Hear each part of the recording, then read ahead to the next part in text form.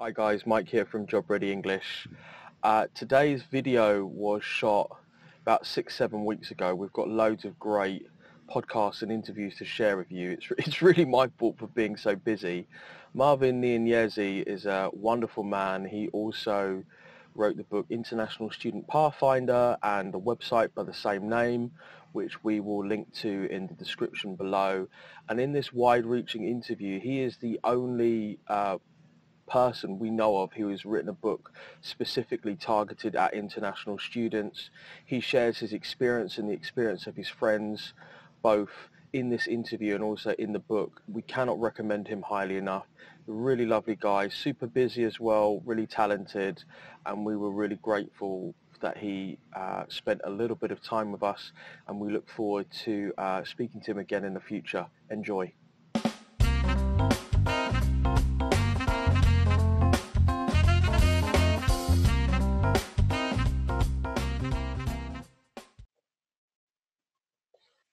Hi Marvin, good to see you. Hi Mike, thank you for having me. No, thank you for joining me. I know that you're a very busy man. Thank you for making the time for us. My pleasure. So, really excited about this interview. We've spoken a few times. You're a wonderful man doing great things for the international student community. So, thank you, sir. You're very kind. Excited to learn from you and professionally, and also from your personal experience as an international student. So let's begin with just tell us about what you currently do. Okay. Yeah, sure thing. So I'm a regulatory compliance specialist in banking. I currently work for HSBC, and I've been in this sector for about 14 years. So just a bit of context for some of our students. Regulatory compliance is it's about helping the bank to adhere to certain rules and regulations about how they should conduct themselves. So the banking sector in the UK is heavily regulated. So my role involves advising the bank on those requirements and those regulations. For example, in terms of how we ought to treat customers, there's lots of rules around that.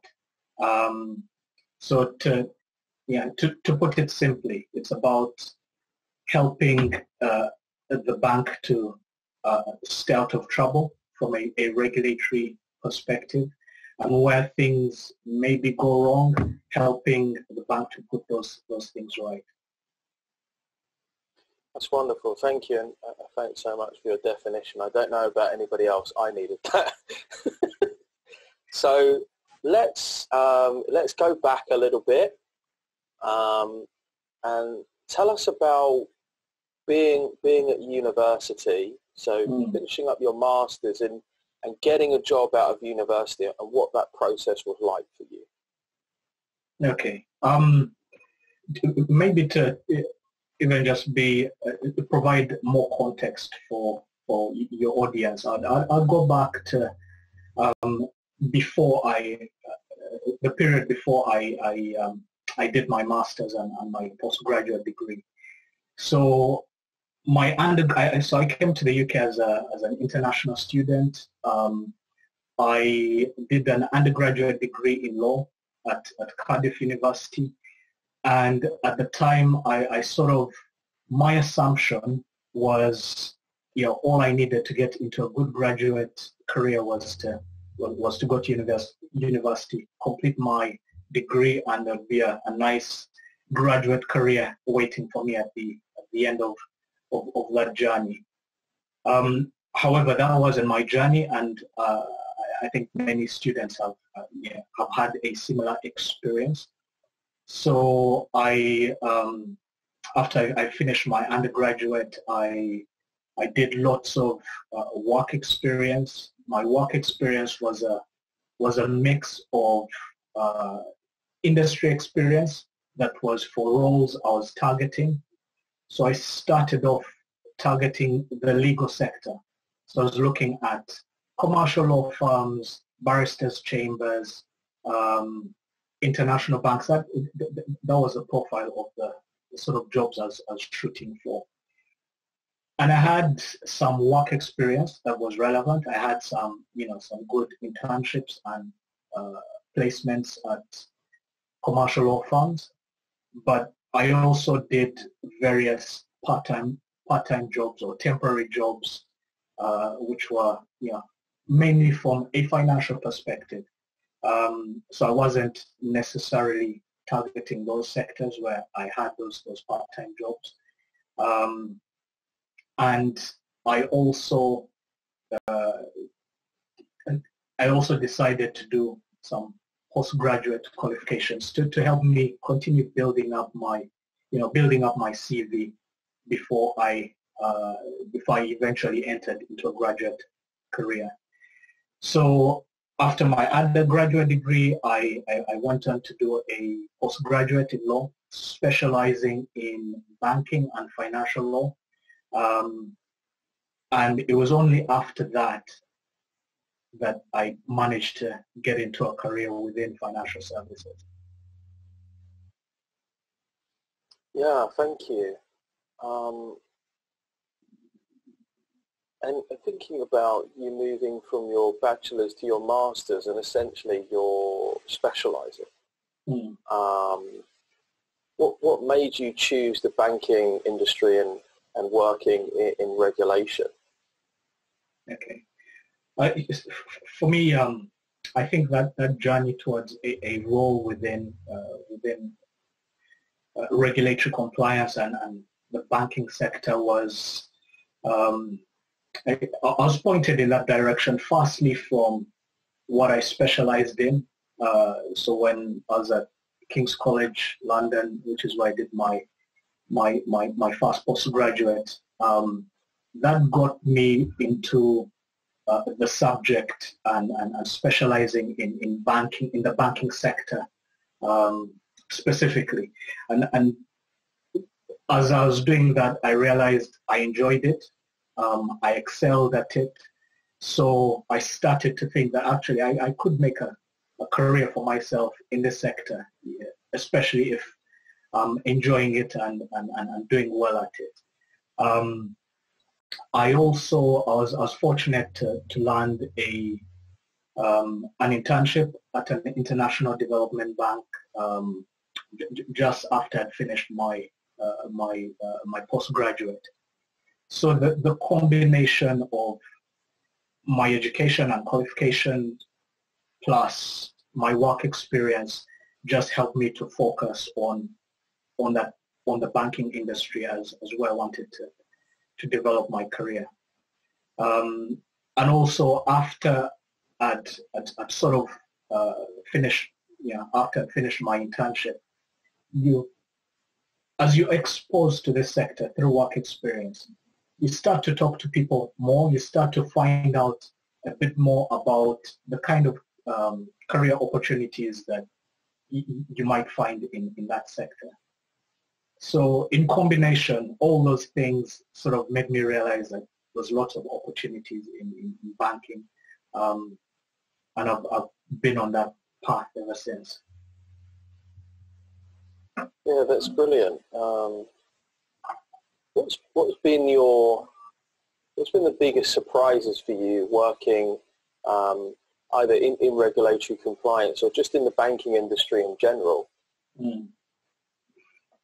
I would say, I think the first surprise was just how broad the sector is and just how many, the breadth of career opportunities that you can find within financial services. So the financial services, you could break it up into many subsectors which in themselves are significant. So for example, you have retail banking, you have commercial banking, you have asset management, you have insurance.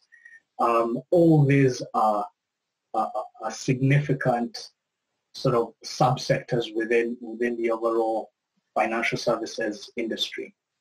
So you could have a career that where you traverse all these various subsectors if you wanted.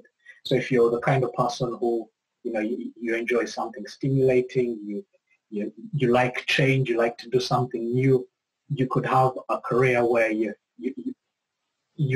go through more than one subsector. So for example, like myself, I've worked in retail banking. I'm now in commercial banking. So I've been able to have that experience in multiple subsectors. And I think, for students and young graduates, that can be quite appealing. But equally, if you decided, I'm quite happy within, say, retail banking, and you wanted to carry on within that subsector, it's up to you. There's still lots of opportunities within retail banking for you to have a fulfilling and satisfying long-term career.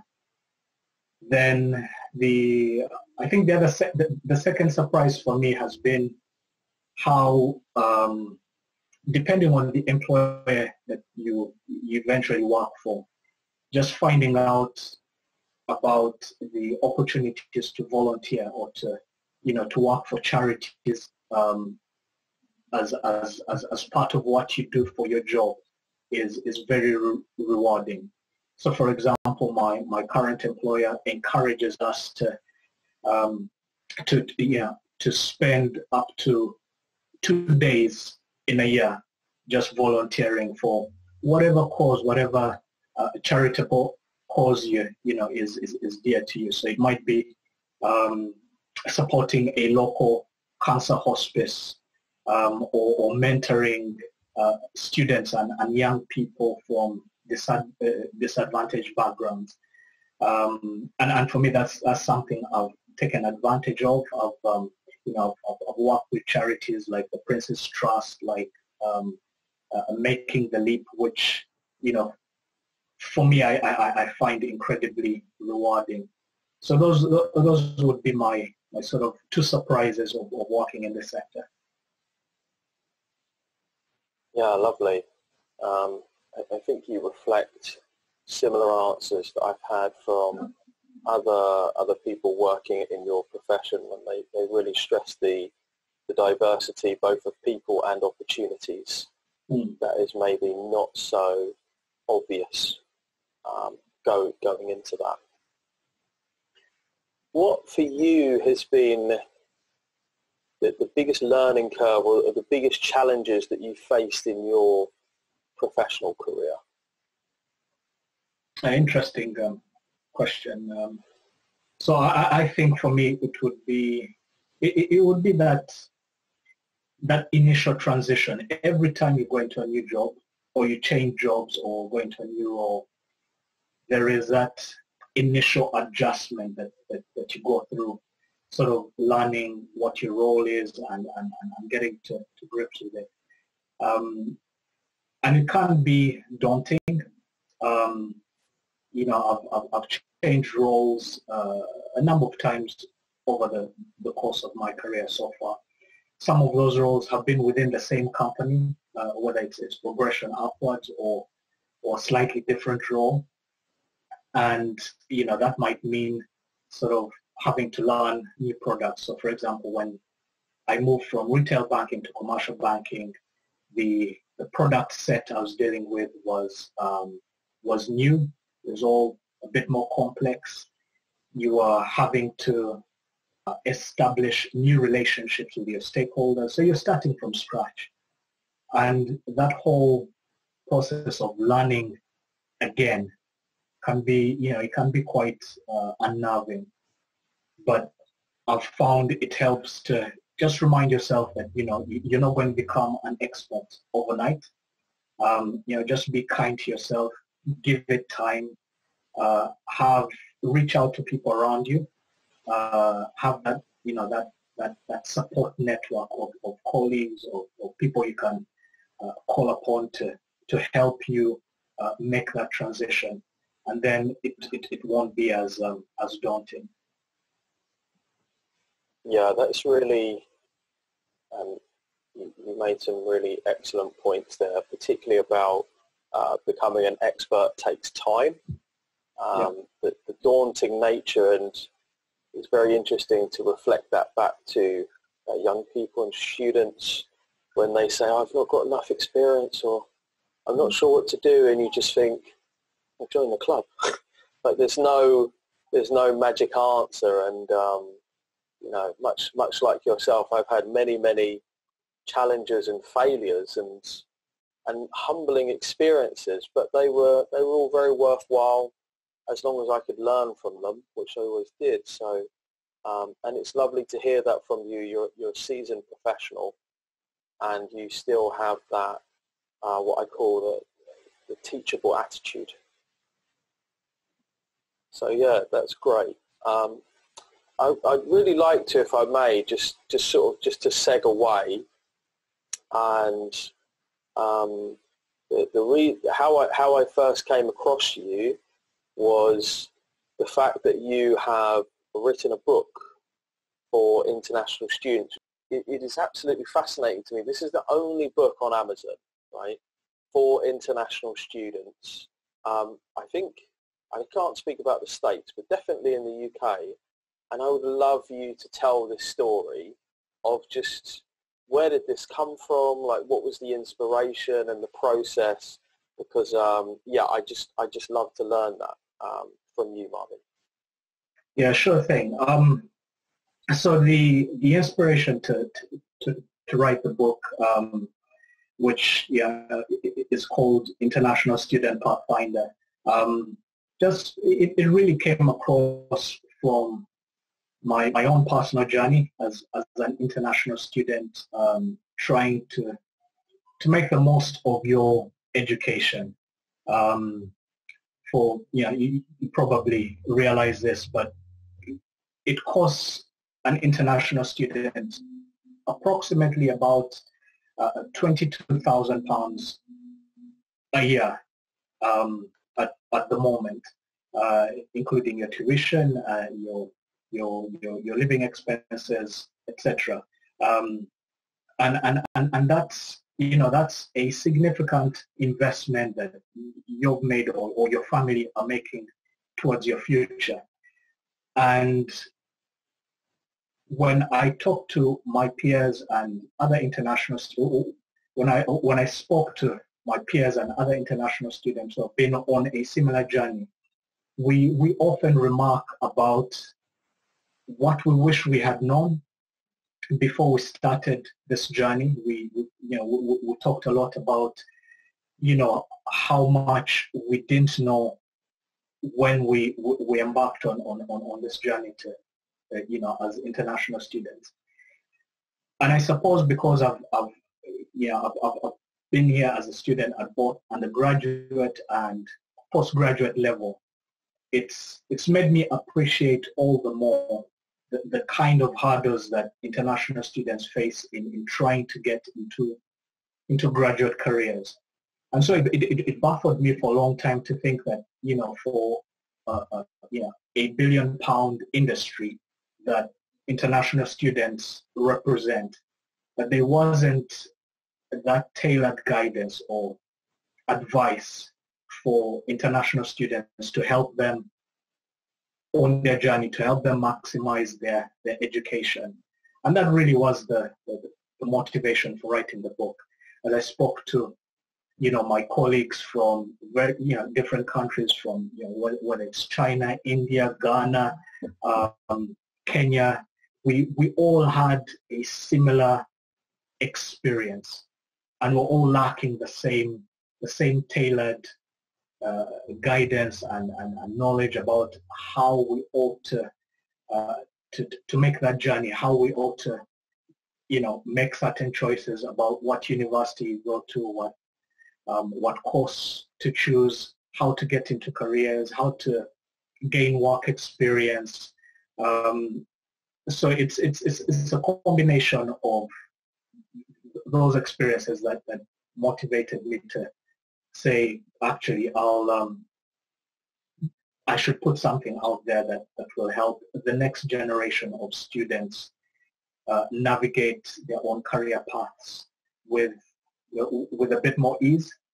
And I felt it was important to reflect the journey of other students. So instead of international students getting advice from, careers advisors who might not experience the kind of challenges that, students will face, I wanted them to hear from other international students who have been on that journey, who have eventually got into good graduate careers, and them sharing their insights, their advice that will help the next generation of students. Yeah, it's just it's a phenomenal thing that you've done. I just ordered my copy today. I'm looking forward to reading it. I've been so busy recently. I had it popped up on the screen. I thought I must buy that, and then a month passed by. But I popped up today, and I've ordered that. And I think you're so right. And the purpose of having this podcast as well is the same thing. It's just the opportunity to share, to hear other people's success stories, but not as a very short. I've seen it done a lot, but it's really done as a very short selling tool. Mm-hmm. So it's like, I got a job through this company and it was super great and you should buy their stuff, but there's no real actionable advice, there's no tips, there's no anything. Whereas I'm sure the book is fabulous, and it's just about offering that longer form guidance of just exactly like you're saying, like a pathfinder. Like, you've already trodden that path. If I wanted to be like you, to follow your path, then the easiest, ultimately, success to a large extent most of the time is about imitation. It's about finding somebody who's done what you've done, not copying them exactly, but kind of getting that guidance, being teachable, and it's just wonderful that you've done that. And there is a link to the book below in the description and on our resources. Thank you for that story. Thank you. So let's sort of come back, and I wanted to talk to you about English, the importance of English fluency, where you work, and your own personal challenges with communicating with people in the UK. Yeah, sure. So I'd say fluency in English is definitely very important in the sector that I work in, and I think this equally applies to graduate schemes or graduate careers in other sectors. And for international students, I'll just say, it's not just about your fluency in English that's important. I think it's really about your ability to communicate with confidence. And to be able to do that, I think it's more than just fluency. I think it's being able to sort of understand how people communicate in a professional setting. And there's a lot about communication that is you get it when you absorb the cultural setting you're in. You understand all those nuances that are not necessarily taught, those cultural references, that mannerisms. There's a lot that you pick up that you won't be taught this in school. But so, for example, some international students will come from cultures where communication is very direct. But if you went into a British setting and you try to communicate in exactly the same way, you might come across as rude. So you might not pick up on those subtle distinctions if you had no exposure to, say, working in the UK. So my my advice to international students is take advantage of opportunities at university to, get involved in extracurricular activities, take on part-time jobs, because as you get involved in those things, you start to pick up on this, these cultural references or ways of presenting yourself in a professional setting that will help you in your career. It will help you to be a bit more confident when you're communicating. You won't feel as though there's some things you don't get, or you won't feel as though some of your communication is getting lost in translation. So my advice to international students is build your confidence by being as involved as you can in extracurricular activities and part-time jobs, and that will help you develop that confidence in communicating very effectively. Yeah, that's wonderful. Thanks, Marvin. And I think two things that you reminded me of is, number one, you're not going to learn fluency in a book. It's going to be through that sort of battle-hardened experience of low-level embarrassment, and then learning from that. And the second thing, the directness, it kind of makes me laugh, because I can remember a few people that I'd worked with, or students, when I was a little bit heavier than I am now, they say, "You look like you put on some weight." And I was really shocked. I was like, "Did you just say that? You can't say that." And they're like, "Why not?" Like, my mum would say that to me, and I was like, "Oh, I get it. Like, it's just, you don't even know that that's rude. Like, here, you can't say that." And they were really bemused, because they were like, "But I'm saying it because I'm showing you that I care about you." And some people might, if, for example, you and me because we know people from different cultures, we might understand that actually what they mean is this, or they don't mean it in a, with any malice. But for someone who maybe doesn't see that this person doesn't mean it in a bad way, they might not see that, that they might not get it in the same way, and then it puts you at loggerheads with that person for the wrong reason. And that's only one example where certain things don't translate across cultures automatically.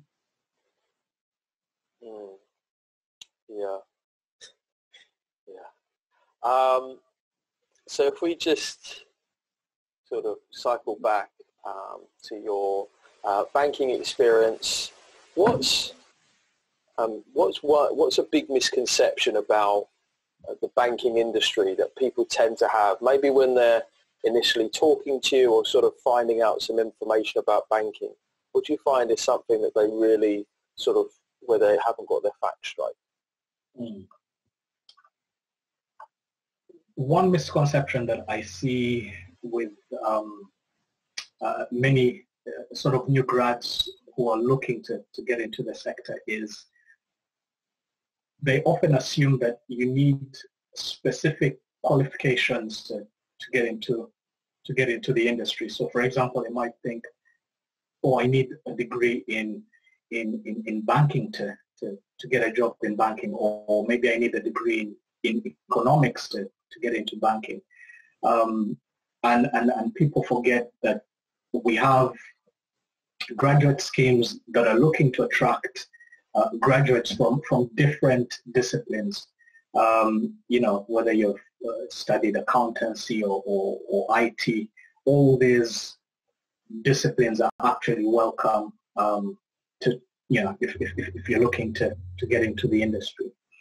And I also think students maybe don't appreciate that within a bank you will have different departments, such as you'll have your IT department, you'll have a legal department, you'll have a marketing function, and all these will value students who maybe have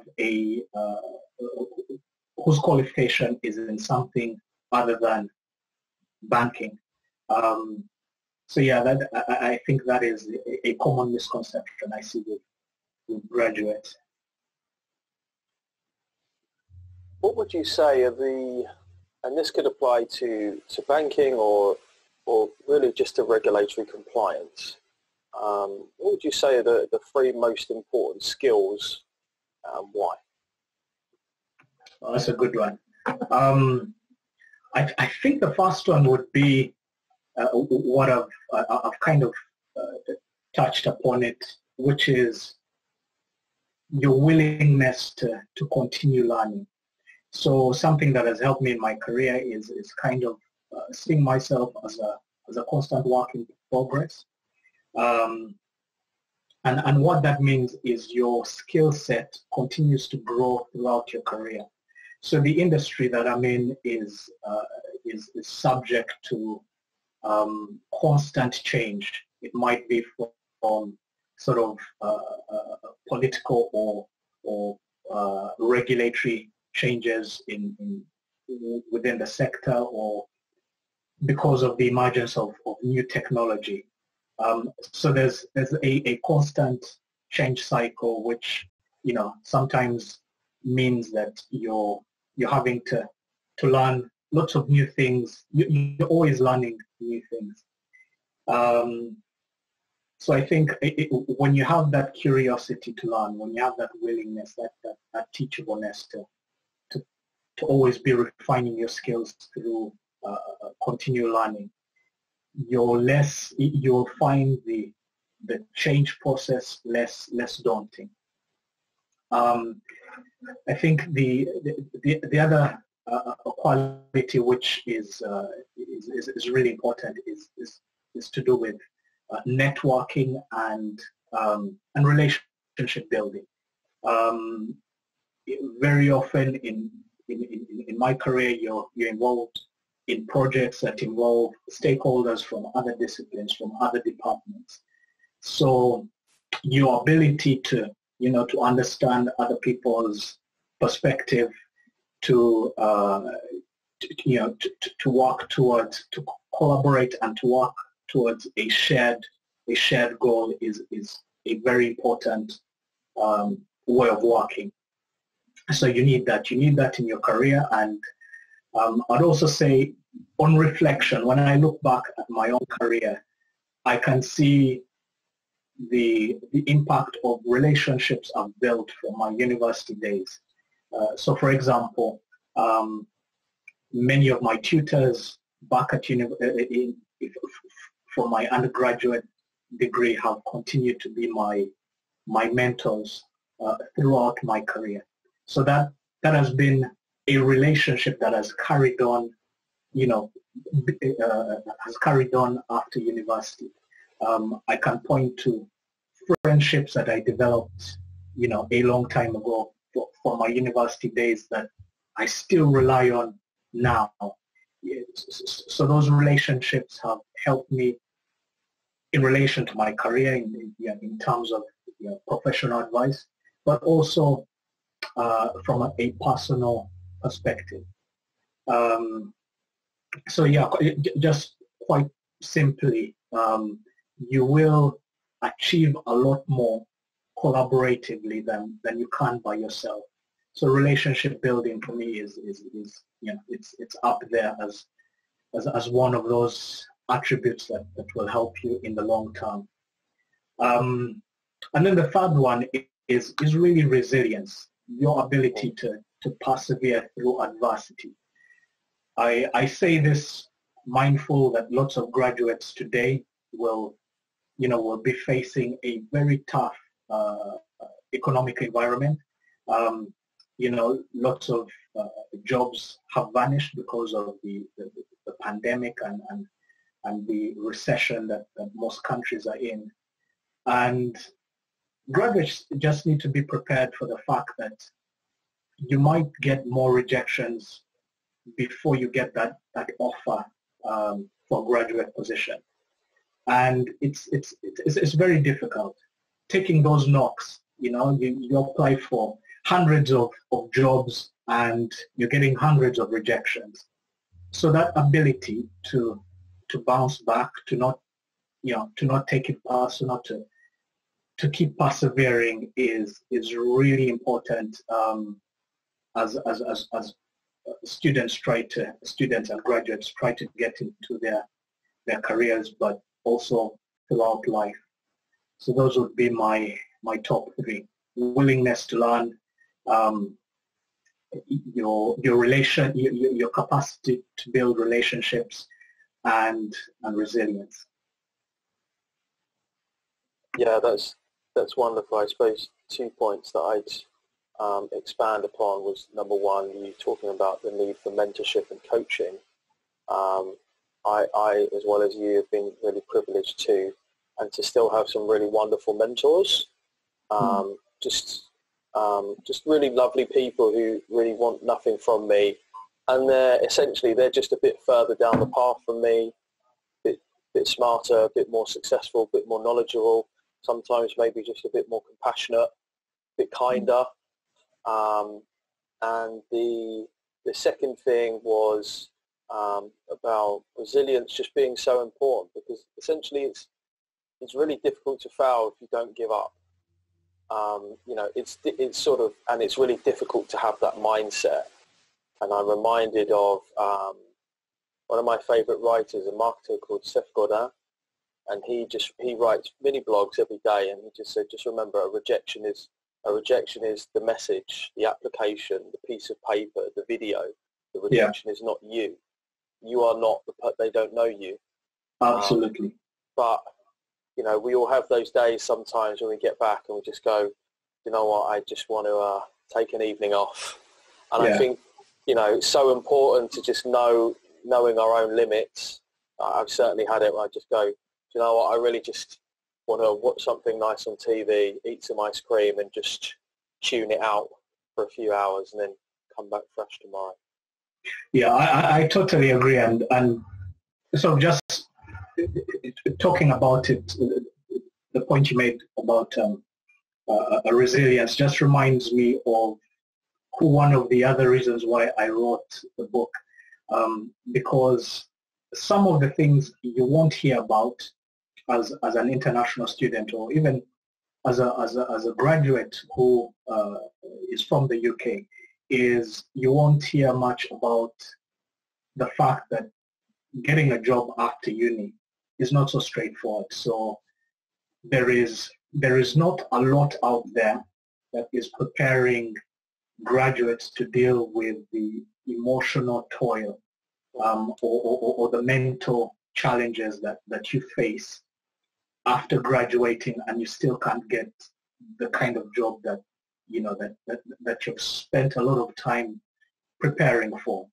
So some of the things that I cover in my book is how to deal with those challenges, how to deal with that. Your 6 months after graduation, 6 months or even 2 years after graduation, and you're still not in the kind of job that you wanted to get into. How do you deal with that? What sort of resources can you find to help you, deal with that, the emotional turmoil that you go through. So yes, resilience is really up there as something that is very important, but students and graduates might not hear much about how you build that resilience. Yeah, wonderful point. What tips would you give for students who are watching this and they're wanting to either break into the banking industry or break into regulatory compliance?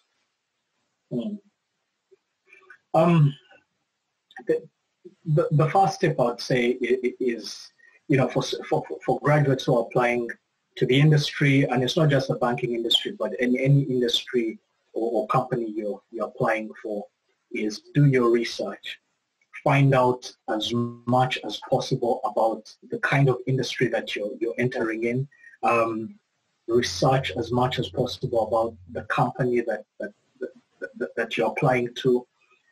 Nothing gives an interviewer when when he has a candidate in front of him, as much excitement as hearing that applicant talk about the kind of work his company has done, being very specific about, why they are interested in that company. Because as an interviewer, it's flattering. It makes you think that, oh, this candidate in front of me is, they really want this job. They're really interested in this industry.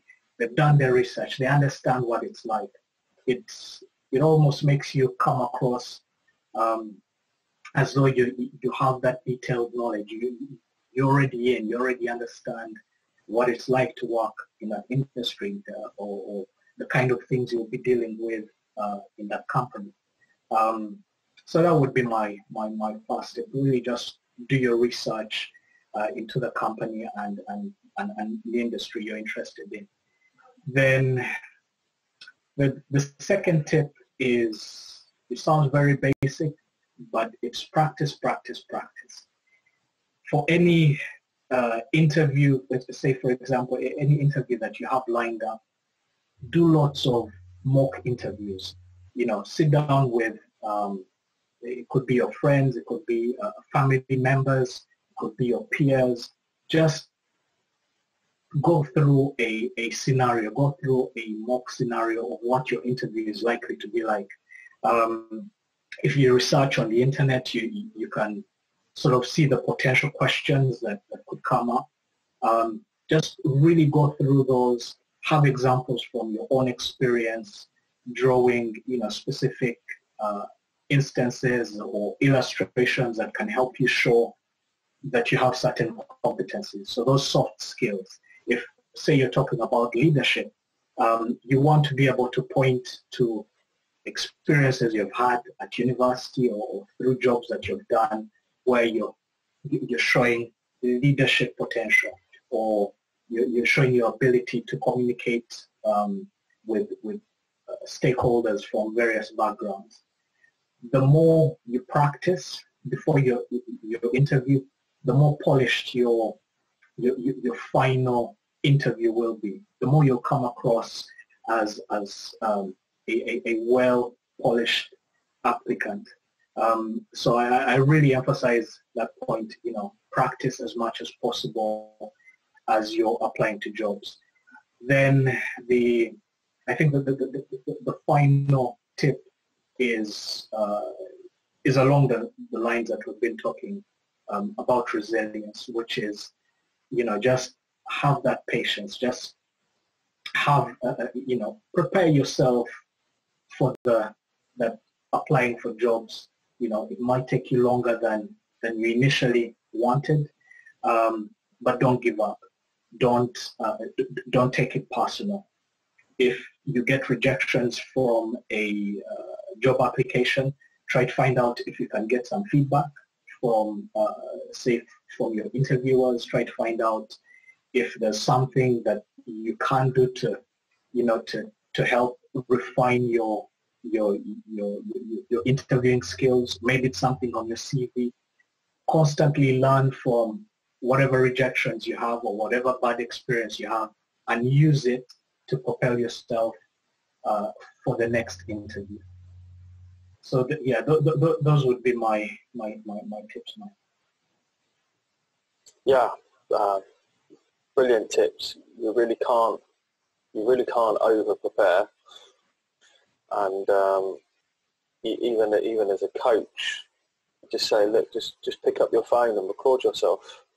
We're blessed with so much wonderful technology that's basically free, and to really go in underprepared and not have done your research is also, sometimes candidates must be honest with themselves, as you described so eloquently. If you go into an interview and you're underprepared, you didn't research, you didn't do your homework, then you have to be honest and say, did you really want it?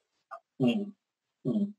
And I think to sort of illustrate those points, I'll just use an example from at the time when I was completing my MBA at Cranfield. my peers, so the people in my cohort, we helped each other prepare for interviews. One of my good friends was applying to Amazon for the equivalent of the graduate program, and he was initially rejected, but he didn't give up. He kept on. So he had to wait for a period of time before he could apply again. But after he applied again, he still went through lots of mock interviews with, within with his peers, and we were all honest in our feedback. We helped him with the things that we felt he had to improve, and it can come across maybe as being harsh. We're very specific with our feedback. We're picking on every little thing that we saw he had the potential to improve, because we wanted him to have every chance of success.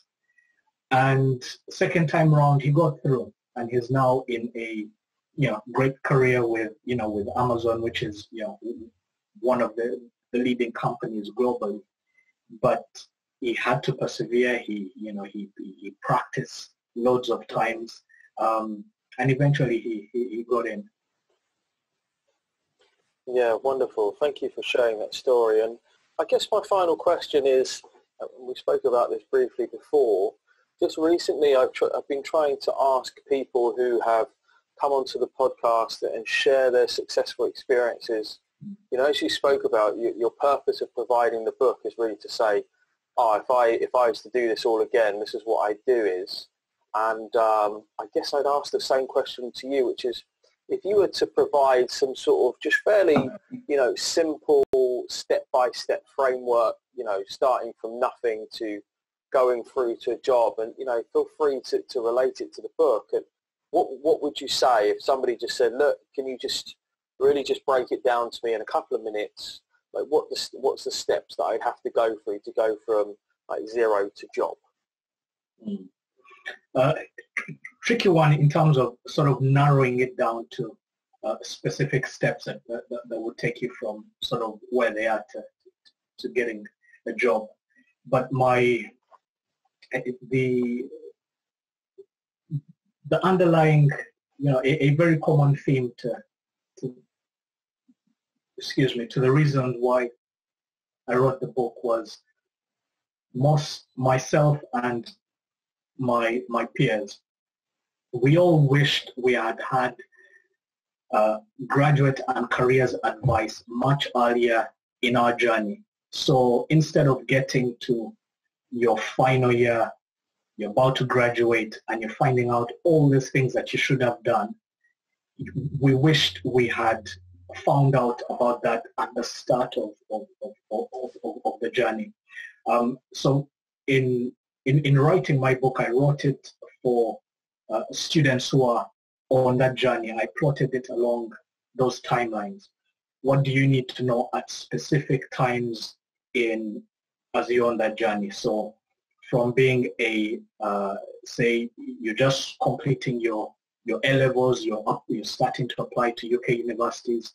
At that point in time, what do you need to know, and what actions do you need to be taking that will help you eventually get into a good graduate career?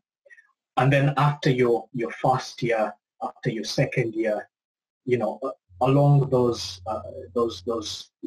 timelines, what are the actions that you need to be taking to help you eventually get into a successful graduate career? And a lot of this, in terms of the tips, the advice, the specific actions students need to be taking, a lot of this is explored in the book. And I think it helps prepare students from much earlier on in the process to be in a strong position to have a competitive advantage by the time they actually apply for graduate roles. And I think taking those actions much earlier, rather than sort of getting to the end of your university education after you've forked out thousands of pounds your education and thinking, oh my God, I haven't made the most of it. I'm not going to realize a return on what has been a very expensive investment. So that those are kind of the tips and the summary I'll give to students out there. But I would also say this, that for those who are at a more progress stage in their careers, maybe they've finished university and are thinking, oh, I haven't done lots of these things, I don't have any work experience. It's not too late. There's still a lot that you can do to help you eventually get into a graduate career. But like myself and